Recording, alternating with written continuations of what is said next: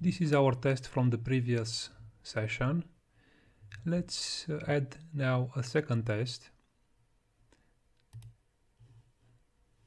So again, we have to specify a test name.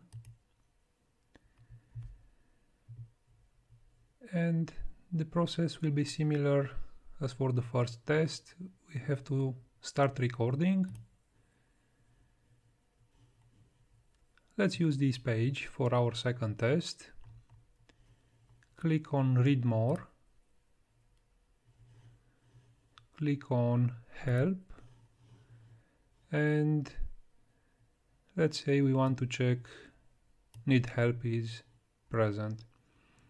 Select the text, right-click on it, Selenium IDE, Assert, and Text. We can close the window and stop recording. Here all of our steps are recorded.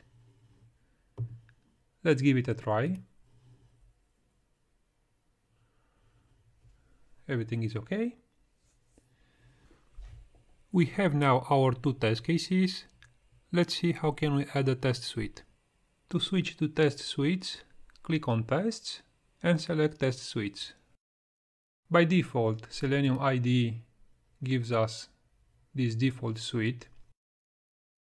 To remove it, just click on Delete and confirm.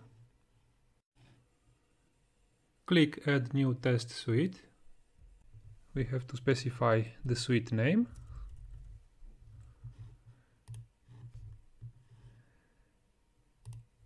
And we have to add the test cases in it.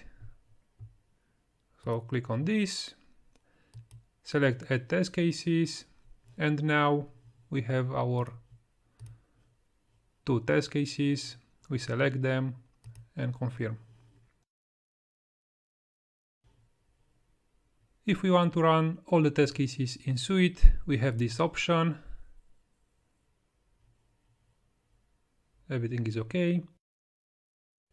And finally, let's save our project. We set the project name and click Save. Let's see in the next session how can we run the test cases outside Selenium IDE extension.